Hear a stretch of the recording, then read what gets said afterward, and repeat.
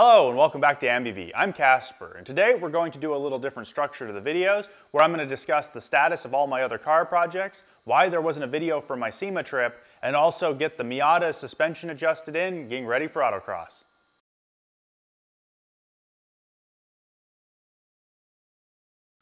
For those of you who have been following my channel, you know that there should have been a video last year from the SEMA show. I drove down to the SEMA show and the plan was to drive the 67 Mustang down, hit Lake Havasu for a day before the show, and then hit some Route 66 locations on the way up to Vegas.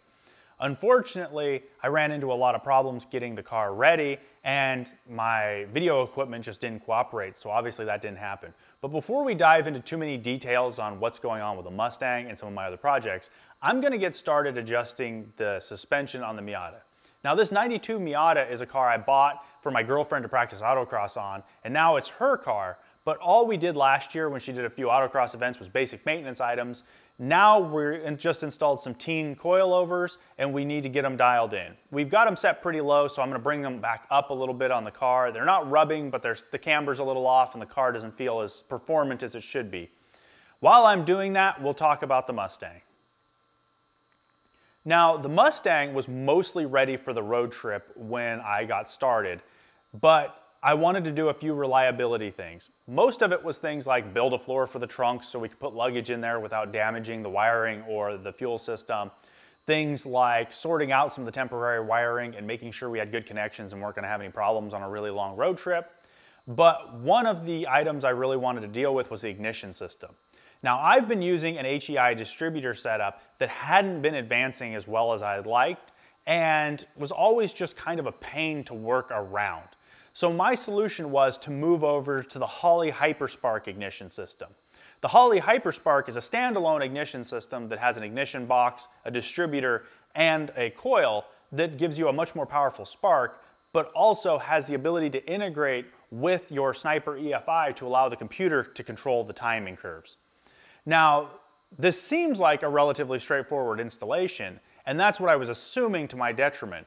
When I ordered the kit, I ordered it with a few weeks before the trip, figuring I had plenty of time to get it installed and drive it and get everything dialed in.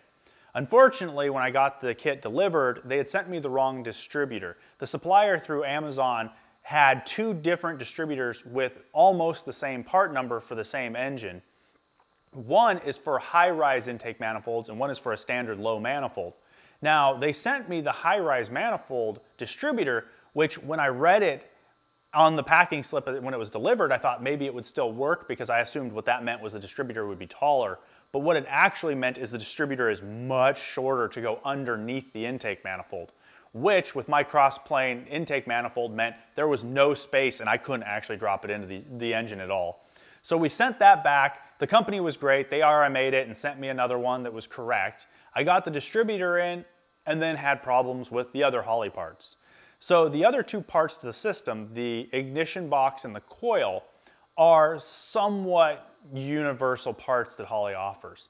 And I'm sure that the ignition box is probably a rebranded MSD or something because it seemed pretty standard. The coil itself also seemed very standard. But when I had everything wired up, I couldn't get the coil to spark. So after a few tries with Holley's tech support on the phone and trying all our wiring and testing everything out, they concluded it was probably a problem with the coil. Now, they said it's not uncommon for the coils to have some issues and that they would just send me another one. But at hearing that that's a fairly common problem, I decided to go ahead and order another coil anyway so that I'd have a spare because I don't want to be sitting in the desert because of a dead coil. The new coil changed the problem, but didn't remedy it entirely. So now we would have sparks that I could see on my spark light, but I didn't have actual ability to run the car. And what the conclusion was that the ignition box itself was actually stopping function partway through. And we thought maybe it was voltage drop due to the wiring, so we replaced all the wiring again and actually ran test wires directly from another battery to the unit, everything so that it was always on. Still had the same problem. So Holley decided to send me another ignition box as well. And to their credit, they didn't charge me for any of it, it just took time. And by the time I got the ignition box replacement, it was like 2 days before I had to leave for the trip. And while I did get it in and get the car running, I didn't have enough time to dial in the timing, make sure that it was actually working, and figure out why my Sniper EFI unit didn't want to update to the latest upgrade, which had the additional features I wanted for the timing. So I ended up having to take a different car on the road trip. The car I took was the Mercedes CLA that's just sort of my extra car on the side that I keep around for when all my other cars are broken. And the car makes for a very boring road trip because it's just reliable and under warranty. So I didn't record a lot of video on the road trip down, and unfortunately once I got down there, my video equipment didn't cooperate very well, and I ultimately didn't get the quality of footage and enough footage to put together a video that I thought would be reasonable. I did still meet my objectives. I got down to Havasu, got a chance to tour around a little bit, checked out some of the Route 66 places on the way up to Vegas, and I did get to catch up with Chris from B is for Build, who I wanted to check out his Lamborghini project because we've been friends for a while and I'm always interested to see what he's working on. But ultimately, it was not as productive of a trip as I would have liked from a video perspective. When I got back and realized I couldn't do a video, I went back to work on the Mustang and was going to do some videos on the Mustang through this winter. But ultimately, everything I was working on just seemed pretty boring and not worth recording. So it's been pretty quiet on the channel since then. Now that the weather's back and we're going to be getting the Miata ready for autocross, I'm going to be trying to get the white 240Z back on the road. I started testing it, broke the differential, and just haven't got around to actually getting the diff rebuilt. But that'll be back on the road. Those two cars should be in a lot of videos this year. I also have the 1940 Chevy that's going to be getting some rewiring and a few other cleanups. I might be converting that to EFI too. I really don't like the Edelbrock carburetor that's on it, and ultimately the car runs really well. I just think the carburetor is being extremely difficult to get dialed in. So that may be a project coming up in the not too distant future. I also have the red 280Z that's going in for paint. We're replacing the roof skin so that we can delete the sunroof, and that car will be getting a new paint job and probably a different color. I'm trying to find some balance between the retro root beer color it used to be and a more modern take on it using a lot more metallic in clear coat. So we'll see if we can't come up with a brown that isn't an ugly brown. I'll also be replacing the interior in that, so I may do some videos on that as well because any color other than black for an interior is wrong. I'll also be working on a 1976 Triumph TR6 that isn't supposed to be my project, but I inherited, and it is now back from the fab shop getting new floor pans put in it, and I need to figure out why the charging system isn't working anymore and why the ignition system seems a little finicky, as well as why the throttle seems to stick every time you touch it. So those weren't problems when it left, but now they're my problems because I want it fixed and out of my shop.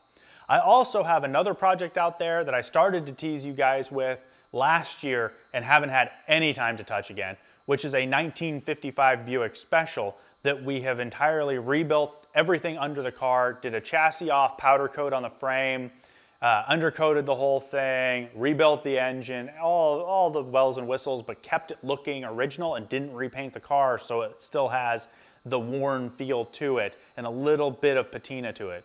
Now, not rust ball patina like some people would assume, but just has the correct period look in the original interior to it. That car will hopefully be getting some love this summer because I've been putting it off for years because I haven't had room, time, or the interest in trying to figure out where all the suspension parts go in the front end. But once I get that sorted out, that'll be on the channel as well. There may be other projects here because I seem addicted to buying projects before I finish other projects, so those will also find their way onto the channel, but it should be a fairly busy year for videos. If you have anything in particular you want to see me cover on any of my projects, just leave it in the comments down below. And as always, I'll see you in the next video.